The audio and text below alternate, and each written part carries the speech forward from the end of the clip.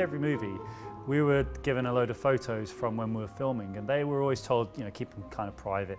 But now it's great that some of those are now open to the whole public to see, and you can actually see how many people worked on the films and behind the scenes of some really memorable moments in the movies.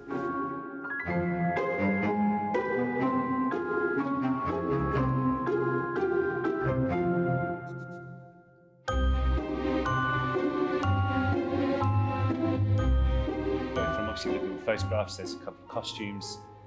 Even Voldemort is around, and then there's also you can have your go at flying some Quidditch as well, flying some broomstick stuff. So that is obviously a highlight for a lot of people.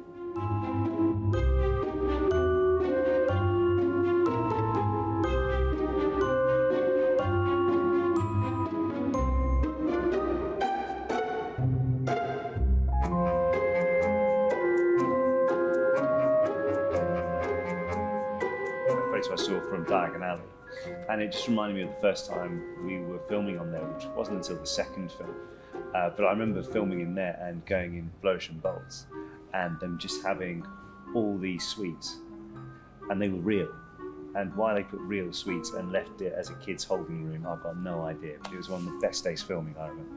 Did you eat them? Yeah. Yeah. It's in the scene when you first see Lucius Malfoy, don't you?